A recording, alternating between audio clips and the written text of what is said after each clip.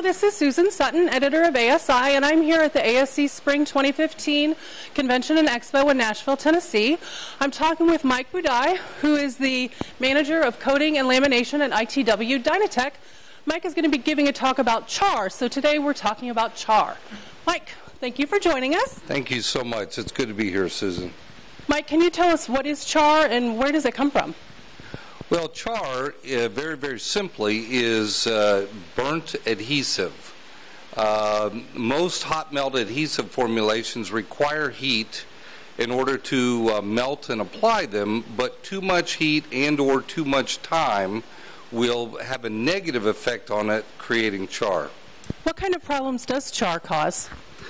Well, char impedes the whole process. It can clog up a melter, it can clog up the applicator that's applying the adhesive to the material, but the net bottom line is it affects the quality of the product that you're trying to manufacture.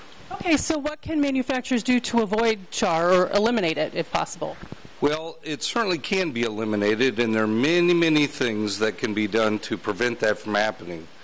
It starts out with the melter design. Melters can be designed with what's called a melt-on-demand system. And what that means is that it does not apply any heat to the fluid until there's a demand for it.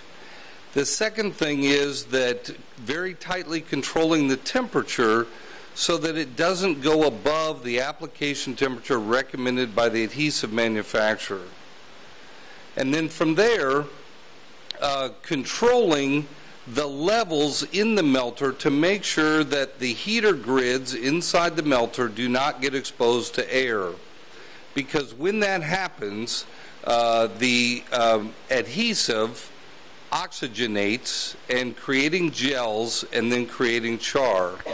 So the level control of the adhesive in the melter is very, very critical to make sure those heater grids do not get exposed to air. Okay, great. Thanks, Mike, and thanks for listening.